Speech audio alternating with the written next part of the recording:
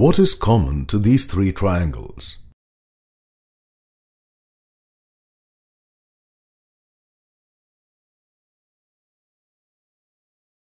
One angle in each triangle measures 90 degrees. So all three triangles are right-angled triangles. Look closely at this triangle. Which side is the longest?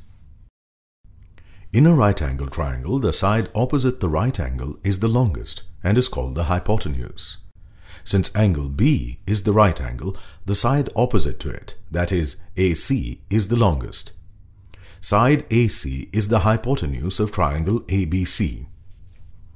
The two sides that make the right angle are called legs. So, here, sides AB and BC are the legs of triangle ABC.